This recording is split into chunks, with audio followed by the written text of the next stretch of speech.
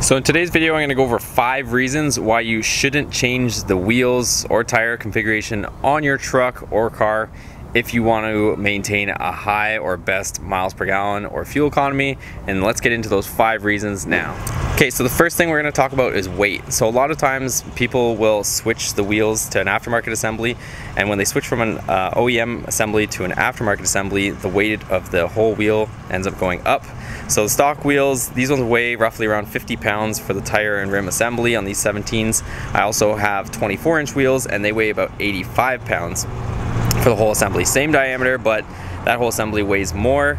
And if you're going a lower truck like that, that's one example. Another one is I've had 35s before, and when I had the 20-inch with the 35-inch wheels, those things can weigh up to 100 120 pounds each.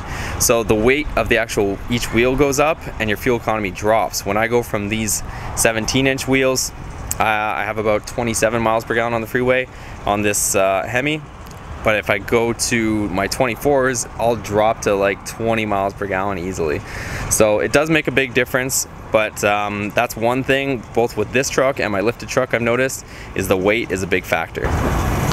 So the second item is the contact patch. A lot of people end up putting wider tires on. When you put a wider tire on, it has more resistance and friction on the road surface, and when you have that extra friction, it'll end up putting more load on the vehicle itself to keep everything in motion, and unfortunately, again, is going to drop the miles per gallon of your vehicle.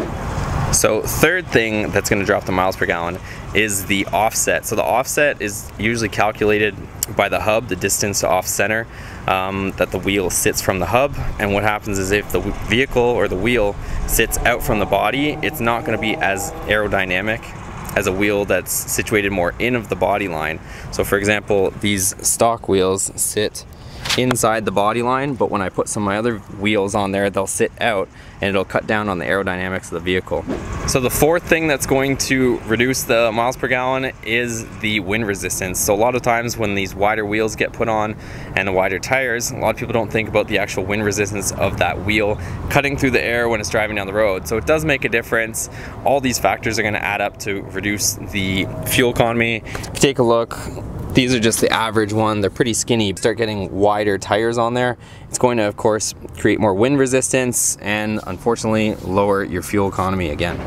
So the fifth thing that's going to lower the fuel economy if you put different wheels on is a lot of times people end up putting in a more aggressive tread. They'll put on a mud type of tire, and those bigger, fatter lugs aren't as, they don't roll as nicely as a regular tire will. So when you put those tires on there where they have an aggressive type tread, they usually, you can hear them clanking down the road. You guys have probably already heard a vehicle go down the road where it's sitting there growling as it goes down the road.